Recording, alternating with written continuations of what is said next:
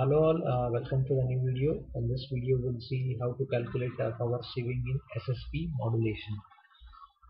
So the formula to calculate power saving is equal to total power plus power in one sideband. This is USB or LSB upon total power. As you know, the total power can be expressed as this: PT is equal to PC 1 plus m square by 2, where PC is carrier power and m is modulation index.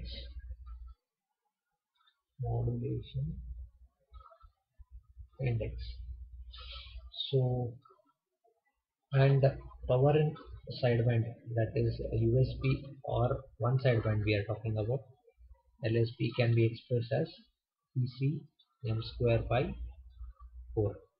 So if you just substitute these values in this above equation, say 1 in this equation 1, then we'll get the power saving in SSB modulation. So we'll see, and we'll substitute these values, and we'll see what is the final equation. So power saving is equal to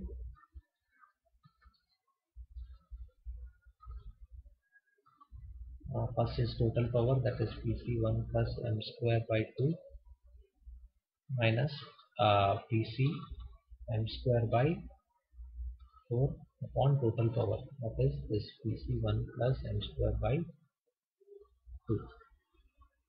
So if you just simplify this equation, it will be PC plus PC m square by 2 minus PC m square by 4 1 PC plus PC m square by 2.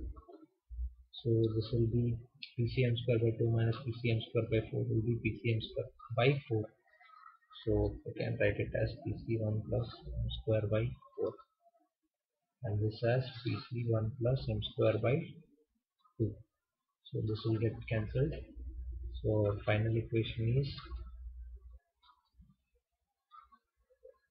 4 plus m square by 4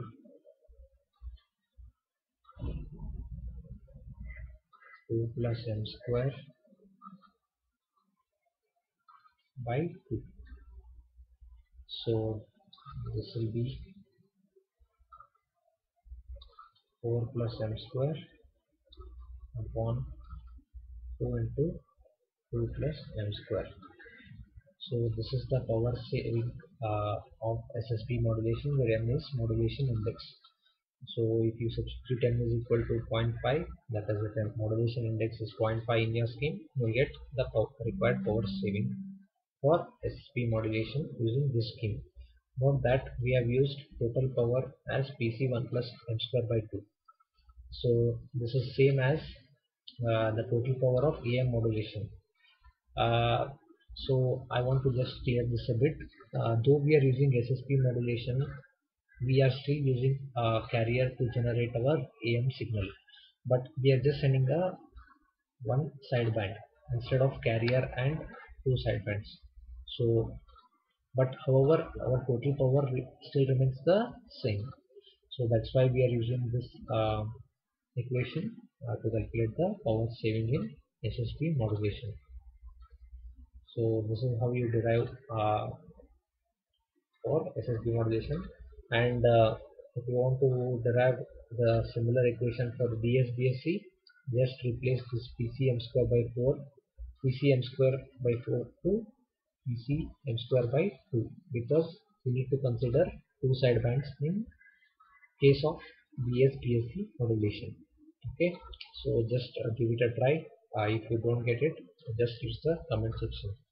We shall make the video for the DSBSC modulation too. So please subscribe to our channel. We'll be uploading a few more videos on communication systems in the coming days. Thank you.